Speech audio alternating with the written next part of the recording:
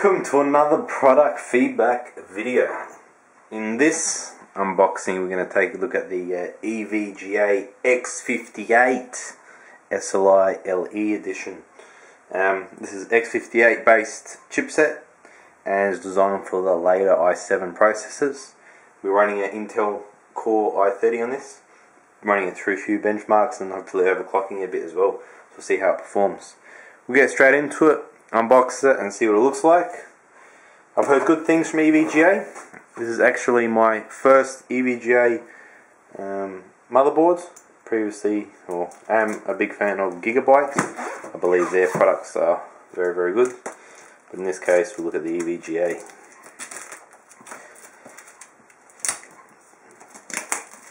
Shrink wrapped nicely, which is always good, so you know no one to open up your product beforehand.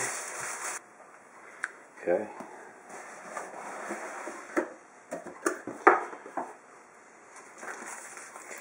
EVGA motherboard driver disc.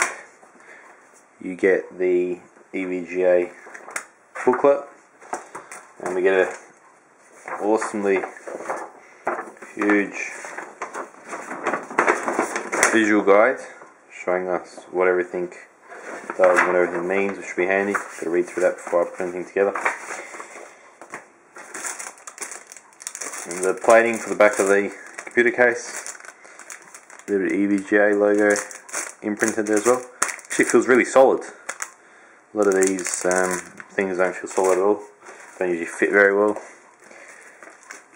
You get 3-way EVGA Sli. Not that I'll be necessarily using it, but possibility in the future. Another one.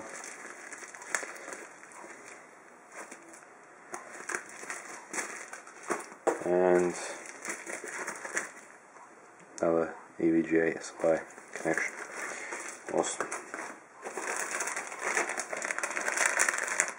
You got your eSATA cable, I believe there, Molex to power converters, a few other cables as well, and we also get a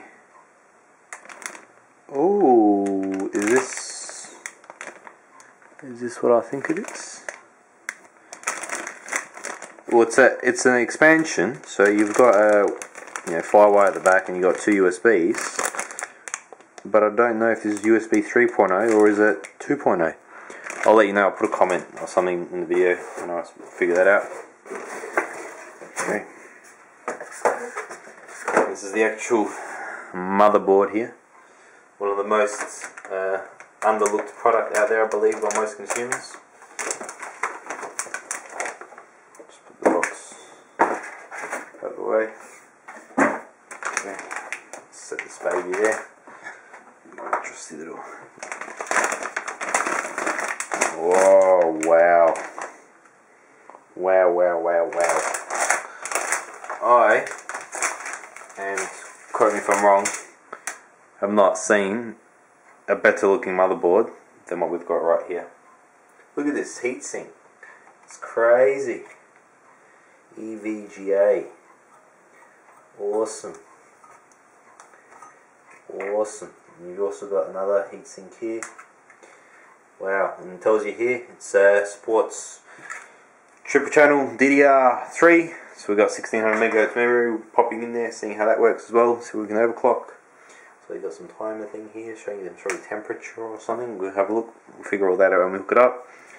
4 times PCI slots, mentions here exactly 4 times, you've got 8 times, 16 times, and 8 times on the bottom.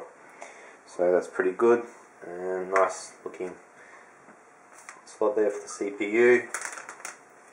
On the back of the motherboard, I'll show you all. We've got 2 USBs going from this to this, 2 USBs, the older PS2 connection, coax optical, and another 2 USB, another 2 USB, another 2 USB. We've got plenty of USB and Ethernet, and we've got your surround sound output microphone in as well. So you got an array of connections there. So we'll be definitely putting it a run through its paces. I believe this is one of their better value for money motherboards. I don't really see a huge necessity to pay a lot more for the other one, apart from just some overclocking advantages, but this should overclock easily. So if you've got any questions, leave me a comment. I'll be more than willing to answer. And also, just to note, this is extremely well designed for cable management. As you can see here, the SATA pointing to the side, doesn't have to clip on top, and you got your 24 pin there. So very good looking motherboard. I'll zoom in so you guys can see the awesome looking heatsink. And that nice red. I think the more expensive one actually glows red, but this will do. Put some neons and LEDs in the computer and see how that goes. The heatsink there. So make sure you guys subscribe if you enjoyed this video, and make sure you check out my channel because I'll have a whole bunch of benchmarks, more videos on this system build that I've got, and a whole array of different products I'll be using, and you might find something that you really enjoy. So make sure you subscribe, comment and like too. Have a good one guys. Ciao. To be updated on the latest product feedback videos, make sure that you have subscribed.